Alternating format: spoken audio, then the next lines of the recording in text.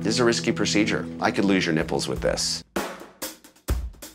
I had a post-op appointment with my surgeon, and I opened up the hospital gown, and he looked at them and said that they were healing well, said that they were looking good, and that's when I was like, okay, if he thinks this looks good, then I'm in trouble.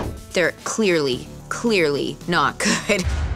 The breast tissue loss that you have from the original operation means the blood supply coming into the nipple is not that robust.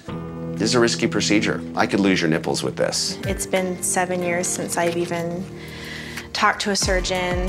You can't keep going on with your leaking and your cyst. It's a real worry.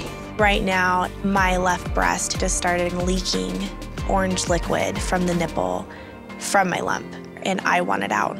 We had talked about nipple banking, which was his idea, basically transplanting them to my lower abdomen where they would live until I had my implant exchange. He admitted that that was something he had never done before, but he seemed confident, and so I ultimately decided to let him do that as well.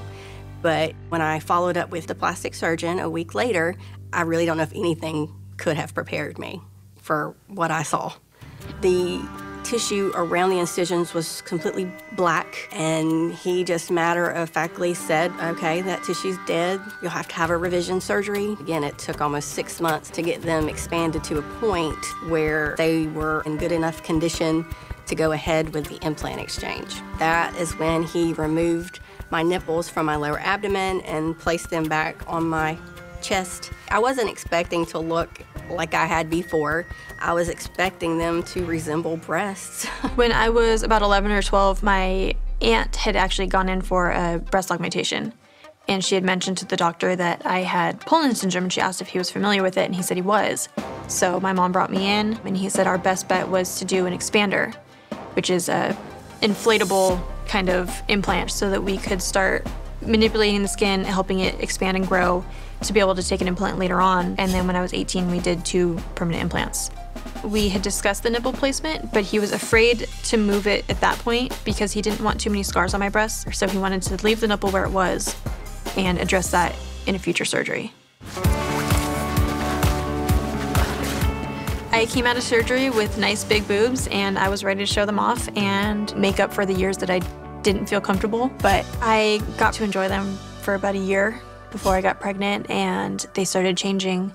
Now, there's rippling in the left implant. I can feel it all along the bottom is just ripples, and the right breast is all implant up top and saggy tissue on the bottom. About a year ago, I finally got all the way up to 1,600 cc's, but I had so many complications. The Gore-Tex sutures were not taking in my body.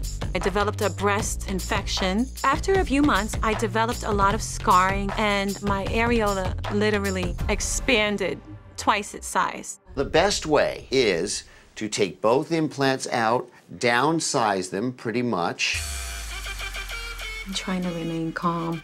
Hearing what the doctors had to say today is a little disappointing. At this point, I just have to accept my body doesn't like Gore-Tex, and I don't like going smaller. So, looks like I'll be stuck with these sugar babies a little bit longer. The day of my surgery, my sister very lovingly took me to my appointment, waited outside for, I guess, 15 minutes.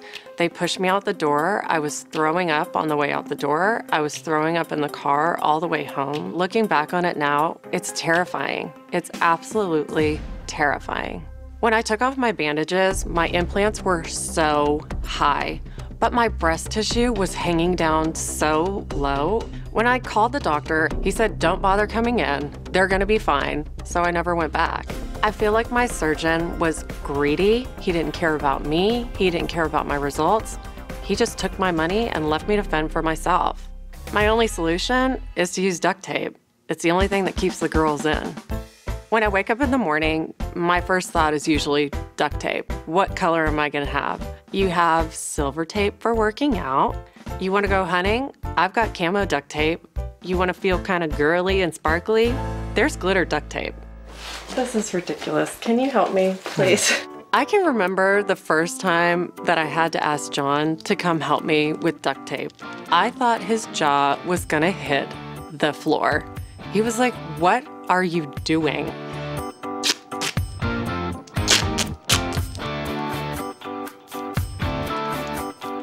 There's definitely a method to the duct tape. It took me a little while to figure it out, but you have to have a cross boob situation. And yes, that means going over the naps. Bring one color. Yeah. Oh, good. Hey, are you tired of seeing random goofy clips that make you laugh and totally distract you from work, driving, or whatever? Of course not. No one is. So head over to the Soups YouTube channel and you'll never run out.